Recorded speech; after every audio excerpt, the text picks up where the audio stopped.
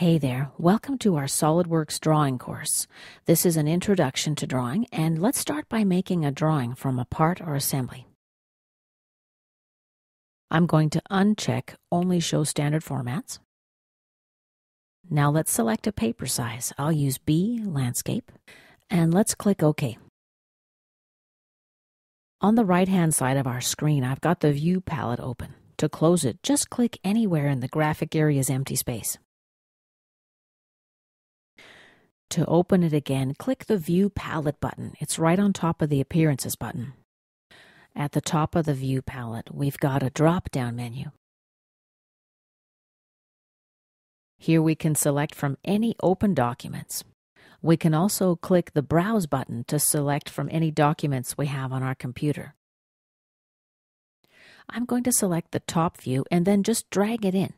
When I let go of the left mouse button, it's placed on our drawing sheet. It doesn't matter how the part is oriented in your part or assembly document. Now let's continue dragging our mouse up. Now we'll get a top view. Drag the mouse down for a bottom view. Here's a side view, the other side view, and drag out this way for an isometric view. Let's accept. Let's go to the tree on the left-hand side of the screen. Here's our drawing view 1. When I expand the Views node, I see the part that the view is based on, in my case, Part 1. To delete the view, just select it in the graphic area and press Delete on your keyboard. We're asked to confirm. Let's click Yes. Let's open the View palette again. Take a look at the checkmark icon next to the top view. This checkmark indicates that this view is being used. Let's drag in the front view now. Left-click to place the view. Drag up for a top view. Drag to the side for a side view. And out this way for an isometric view. Let's accept this projected view. And let's take a look at the tree. Under Drawing View 1, we've got 3 child views. Drawing View 1 is our parent view. Once again, if we expand the tree's node, we can see the part name that was used to create this view. Let's click in blank space in the graphic area to deselect everything. And let's grab the view and reposition it. Notice that when I drag the parent view, the child view repositions also.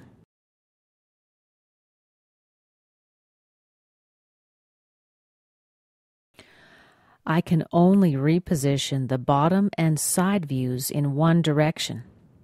The isometric view I can move freely on my sheet. Let's click in blank space to deselect everything, and let's select the isometric view. I'm going to change the display style to Shaded with Edges. And let's click OK. There's another handy feature that we'll cover in this course, 3D Drawing View. This lets us easily rotate our view. We can zoom in and out as well. Pan also. And so on. All right, let's zoom in a little bit and go to the Annotation tab.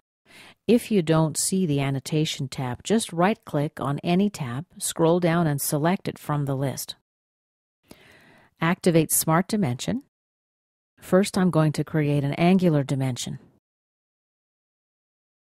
Notice that as I move the dimension, I can position in 4 different ways. Let's left-click here to accept. Now I can grab and drag my dimension, and I can position it out here, for example.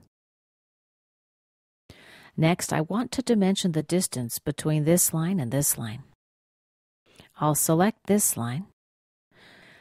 And as I mouse around, I can choose a horizontal, a vertical, or an aligned dimension. To lock the dimension, right-click when you see the dimension you want, and now it's locked.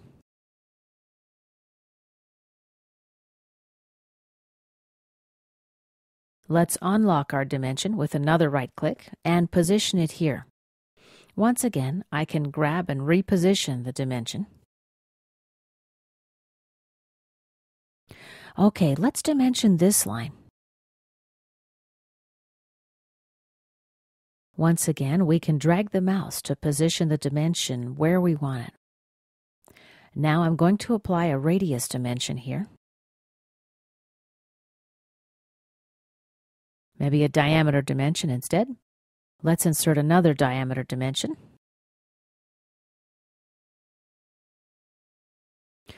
Here we'll insert a radius dimension for this fillet. Since this fillet appears in many places, I'm going to insert an annotation here, TYP. That stands for typical. Let's insert an overall dimension here.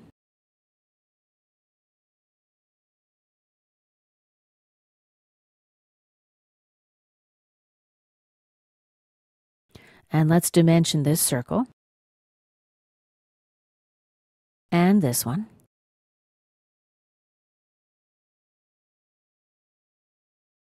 An angular dimension here. Next, I'd like to insert a node on this chamfer. Let's right-click. Let's try that again higher up because right now the selection goes right off the screen. Okay, right-click down to Annotations. Choose Note, and let's drop it here. Now we can enter our text. Let's say 2 millimeters for this chamfer. We can format the text right here if we need to. This formatting editor works just like any text editor that you've worked with before. You can adjust the font, the size, etc. We're ready to click the green check mark in the Note Property Manager. Let's go ahead and do that. Next, let's go to the front view. Let's activate the Smart Dimension tool. Let's dimension this distance, as well as the distance between these two lines. The overall dimension of the cylindrical segments,